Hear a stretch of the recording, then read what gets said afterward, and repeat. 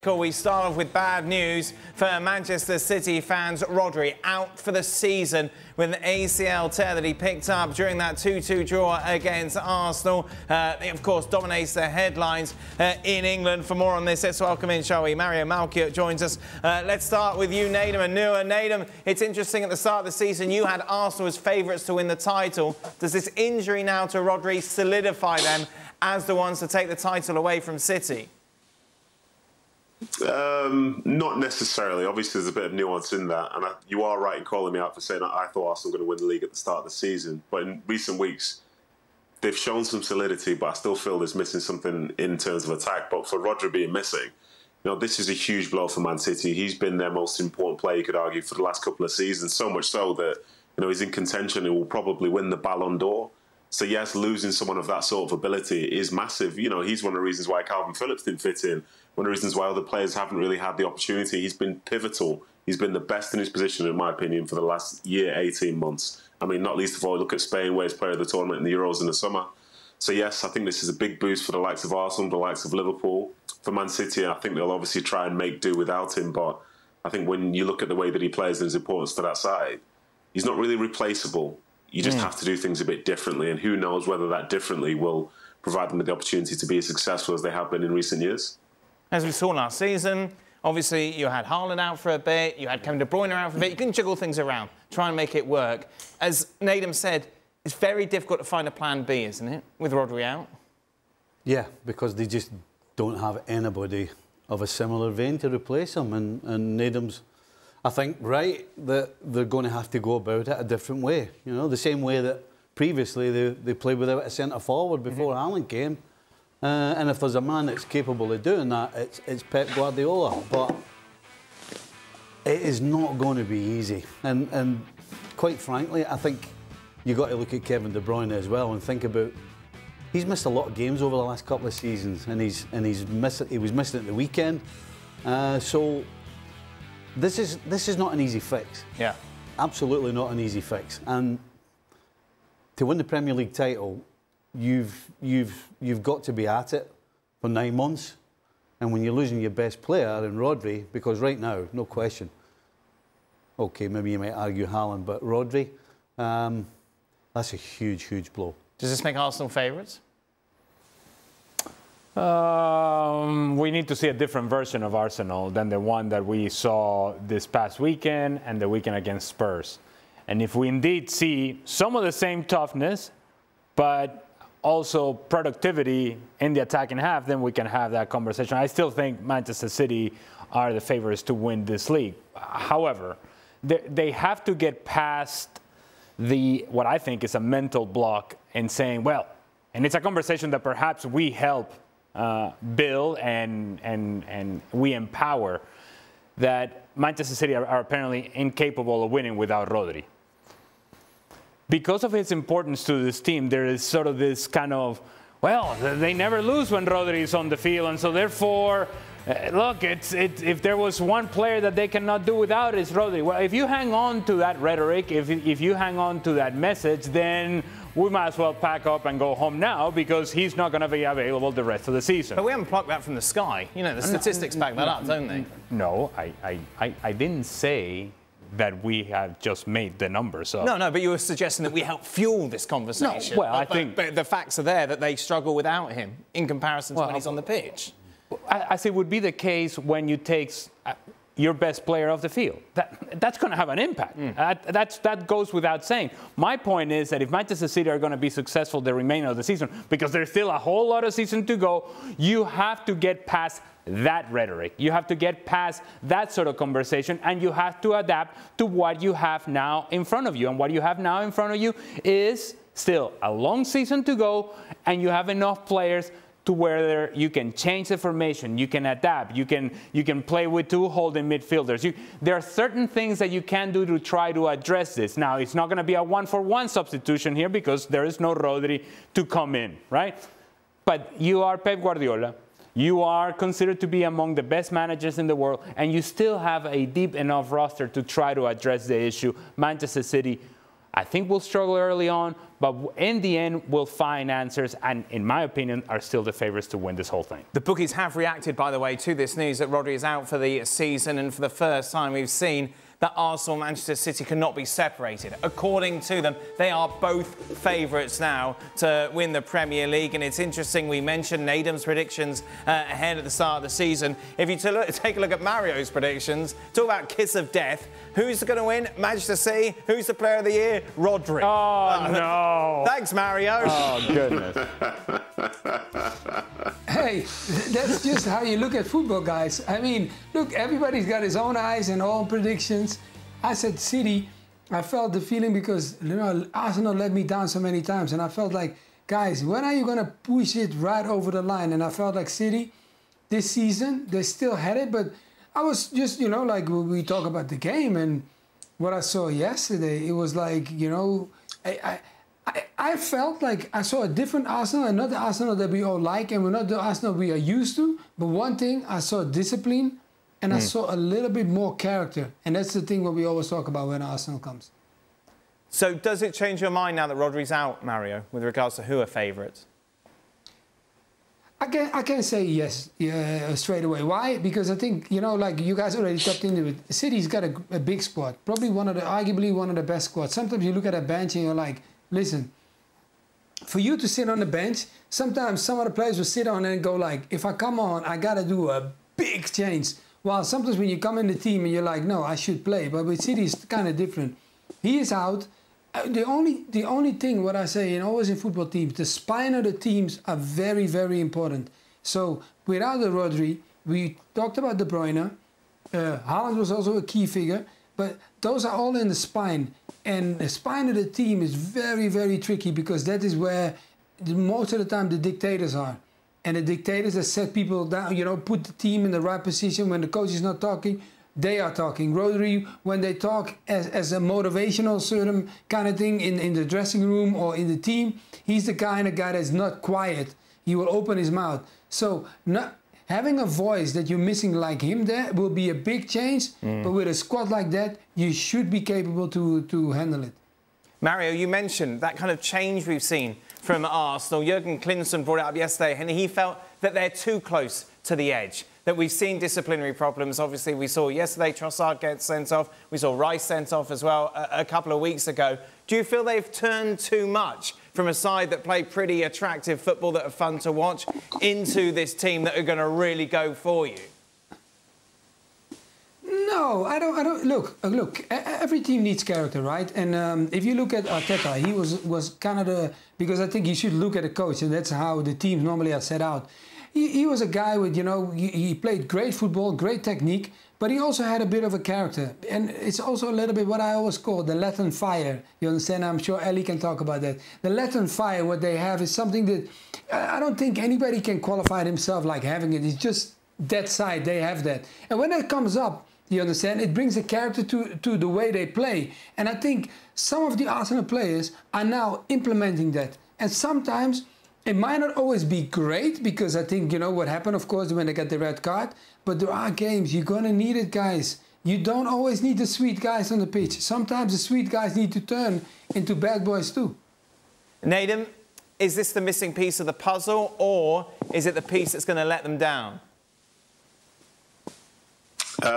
For Arsenal, I think, to be honest, for these last three games, because I've watched them against Spurs, I watched them against Atalanta, and I watched them against City, they do have that sort of defensive mindset in there. But the thing that feels like is missing to me is Martin Odegaard. I think he's somebody who can be good defensively for them, but a lot of creativity runs through him. And I think in this last week they have been lacking that as such. And I think the guys are right. And then I think it was Stephen that mentioned it. Like, the balance is a little bit off now for me currently. The defence is great. The mentality that, as we saw yesterday, in terms of, you know, being organised, being compact, staying patient, somebody stepping forward to muffling and then back and forth and back and forth. You know, that's there, but at what cost? I think at times it's probably a step too far back. But again, with Odegaard coming back in a few weeks, hopefully for them, I think it does change. And I think that solidity is key, because for years, you know, myself, other people, would be having discussions about how soft it felt that Arsenal were. You know, they were just young, they wanted to play nice football. And now this is almost the antithesis of that, because here they are, this solid side. They're playing with a back five with Partey and Rice and Havertz through the centre. Like, these are big, physical, dominating players on that pitch for Arsenal. And for them to be able to go to City, to not be bullied, because City obviously have the size as well, for them to be good at set pieces, for them to be as well-drilled as they are, it feels like it could be the missing piece. But I still think some of the creativity needs to stay, because, say, the second half yesterday, when they obviously suffered defensively, I think if things were going a bit better for them, I think they still would have had maybe 1 or 2 more opportunities on the counter-attack. But unfortunately, yesterday for them, it just wasn't there. What do you think, Steve? You absolutely have to have that side of you. Right. 100%.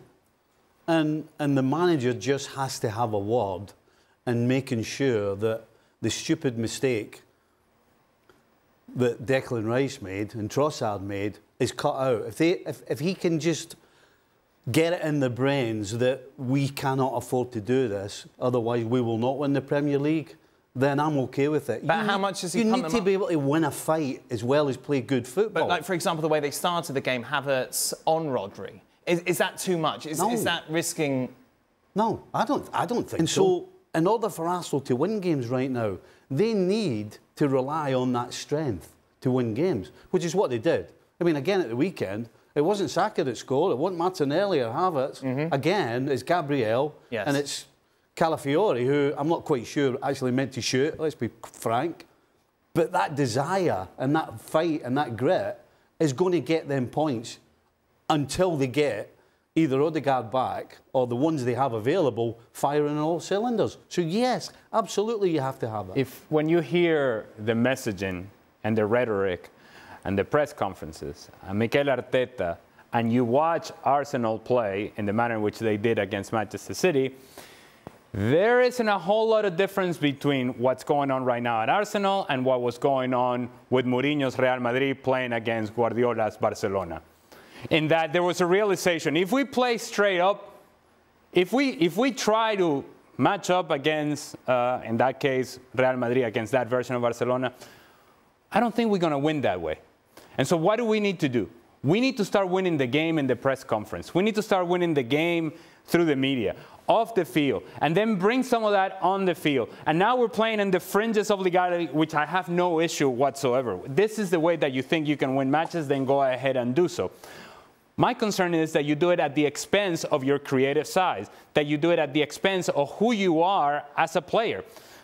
While I understand that Kai Havertz perhaps may have been sending a message, it's not in his nature to be that sort of player. It certainly is not in the nature of a guy like Bukayo Saka. It's not in the nature of the attacking players. And so, yes, bring that toughness. Yes, play in the fringes of legality. Yes, make it uncomfortable for Manchester City. Get in their faces. But don't sacrifice what makes you a good player. Don't sacrifice what makes you an outstanding talent in the attack. And don't forget that in the end, you're going to have to go score goals in order to go win games. And you have, in my opinion anyways, I may be wrong here, I may be in the minority, I think that Arsenal can play straight up against Manchester City, that they have enough talent to do that, and when they play 10 times, look, 60-40, 50-50. I think that can be the case. But that's my belief, and that would be my belief if they bring that toughness with them as well, right. Which is what I think you can find the balance between that toughness and the creativity, and you can play Manchester City straight up. I want to move it on a little bit from that, because I want to talk about the second goal that Arsenal scored, Mario, and I'm intrigued. We've got 3 defenders on. You need to have a player that attacks the ball, and it should not be the player that's marking a player. So now that space is all free. It's like, what is it, almost 2 meters, 1.5 meters between him and the defensive line. It's very difficult for Walker. You can be the best defender in the world, but he is going to get a step on you. So now he moves away, he checks him forward, and he checks him back, and then he kind of almost loses him. Because he took him on, because I think before that corner, I think Doku was standing with him, or somebody else was standing with him, but it was not a great matchup. So now he goes on him because he's more experienced, and then he gets to run up, and he knows where the ball is going to be delivered. He knows exactly that they have to block the goalkeeper. So Martinelli did a great job for them to block him. And then I think, you know, they had enough bodies around it to give him the freedom to go and jump. And it's not something new. What's happening right now is not only that it's happening this season. No, guys, we go years back, you understand? Even with all of us, when we were playing, blocking goalkeepers is something that's been in the game for a long time. But you just have to be smart about it. When it's happening, make sure you position yourself right. And I don't think they were positioning themselves right to give Gabriel that much freedom. Nedum, what's interesting is that there was the warning shot, wasn't there? 10 minutes before that, we saw exactly the same play out, and Gabriel headed it over. Are you surprised, as a result of what we saw earlier in the game, that there wasn't a conversation, there wasn't more protection over Ederson? They didn't think that they would do it again? Possibly. Obviously, being in the game itself, there are times where maybe you can't sort of have those bigger conversations because there are things going on. But I think, in my opinion, to give Arsenal credit for that set piece, the one that they scored from, is the fact that they come onto Ederson so late. You know, not many people would expect Kyle Walker to win the header. And when managers and sometimes managers and coaches put players like that in a sort of mismatch, it's not to win the headers, to disrupt their timing. And that's what I think Kyle Walker gets wrong. Because yes, maybe Gabriel will be able to jump over him. But if he knows how Gabriel attacks those set pieces, you'd probably know Gabriel's likely going to be leaning towards the back post. Maybe stand on his back shoulder for the whole time. So Gabriel's thinking, well, he must know where I'm going to go. And then this is something I learned from one of my old coaches in Jimmy Floyd Hasselbank. He said the moment that ball's about to come in, that's when you really stick your shoulder into somebody, because then they're stunned. Yeah, they can't move anymore, or they can't move to the place that they need to. That's what you have to do. But if you give someone that's that aggressive time and space, like we saw it the week before with Romero, when Gabriel got away from him and scored a header there as well, if your job is to disrupt someone, you disrupt someone. Otherwise, you face the consequences that City faced on Sunday, unfortunately. He's too tight. Kyle Walker's too tight. Yeah. Because all it took was one little drop of the shoulder, and he's taking the bait. Going on. Well, they thought they had, because Doku was on Gabriel. So the change was them changed it and put Walker. But as I said, Walker has got too tight. If it just takes one drop of his shoulder, you're out the game. Right. You're too tight. Yeah. And as I said, it's not about winning the header. It's about manhandling the attacker, or whoever it may be, just enough to put him off, head on it in the back of the net. That's it, Mario, yeah? Just get a shoulder in, just do something to put him off. Nathan mentioned it already before, but what I always said, you understand, when you have a corner or a free kick against you, the best advice you can get for any defender will tell you that was beyond, for example, he told me, he said, if you don't touch the ball, you have to guarantee that he doesn't touch it. I don't care how you're going to do it.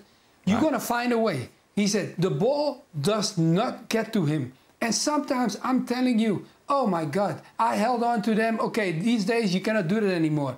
But one of the key things, I'll give an example. If you play against Ronaldo, he's one of the best jumpers, right? When he jumps up, it's very difficult to mark him.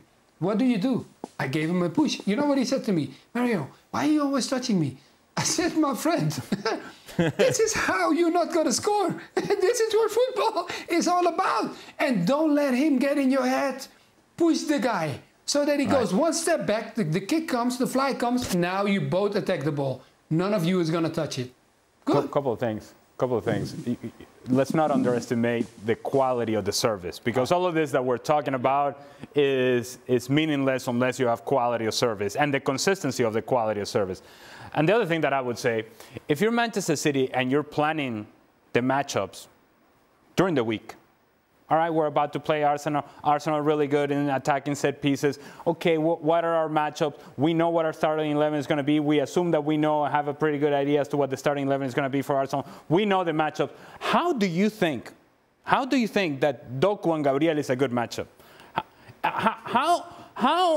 When you're picturing how the game is going to play out, you come up with that matchup and say, yep, that's the one.